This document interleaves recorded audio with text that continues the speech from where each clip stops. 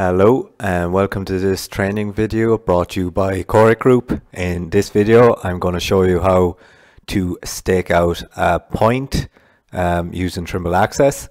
So once your receiver is set up, it's automatically detected via Bluetooth. For example, here you can see that I'm using RTK base, so I have a base point here and my accuracies here, my RTK horizontal and vertical precisions. Once I'm connected, I can go into menu and Stakeout. You can see that I've points, lines, arcs, alignments. In there I actually can go into points, and then it'll ask me what I want to select here on the right hand side here. If I just double tap add, I can add a point, I can remove points. So I can remove all these points here from the list. I can go to the closest point, and I also can go in options. So stakeout method is to the point. You can have from a fixed point, from a start position, from the last point staked, and relative to an azimuth. So I'm going to go to the point, accept, and then what it'll ask me is I'm just going to double tap the screen so I can clear them all. So if I tapped on add, I can actually enter a single point name, select from the list, and then key in points, all points, select from a job. So I can go select from a list and give me all the available points from this drawn here. Also, a quicker way of doing that is if I escape out of that and I'm just on my map screen, I can actually hold down on the plus and zoom in. So this is me icon. I can do is select on this point here. You'll see that as a surface point and a point. So I can click on that point. It tells me 15576. So I can press OK there. I can actually review that point. So you can see there the point name, code, easting, northing, elevation, and what drawing it's on. So once that's selected, I can hit stakeout, and it brings me into the stakeout screen here. So you can see here, here's the stakeout. It'll say go south, west, and then elevation, fill, design elevation. In there, I can actually drag this over and back if you wanted a bigger display. So you've half mapped screen and half a stakeout screen. So if I wanted to set this out real fine, I can actually move my rover. So you can actually move your rover over the point.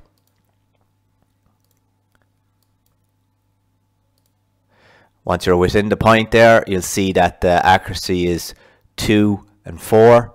To fill to get up to that vertical distance is 107. So if you're happy with that, you can hit measure. It'll measure the point, so you can give it a point name. I'm just going to call it SP stake point 1. The code is going to be the name of the point. It's going to be a topo point, so it's going to measure for a number of seconds. As observe control point, if you're using the R12I, it'll disengage the IMU, so you're directly level over the point. And then a rapid point is a 1 second point. So we're going to go topo, and I'm just going to go into my options. It's going to be point 1, quality 1 and 2, time is 2, so I'm going to increase that to 3, and then auto store that point. In there you can change your tolerance as well and prompt for the attributes if you so wish. So I hit accept there. You see that my bubble is lovely and level, so I can set up over the point. If you're using the R12I, you can use the IMU, so if your pole isn't level or tilted, it'll still bring you using the tip to the right point. And then once you hit measure, it measures that point and then auto stores the point. So you see that it's 4 mil and 2 mil. And then I store observation stored that point. Once that's done, I can tap on another point. So I can tap on this one, hit stakeout, move to that point. So I can move down along. So you can move all around till you get to the point.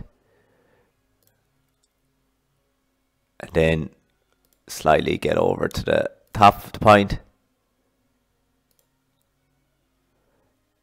And you can see there, get in within tolerance, the point. 0 and 1, hit measure, SP2, measure the point, and stake out the point. Store. Observation stored. And you see then these points are in green. So if I go over here and do this point, stake out this point,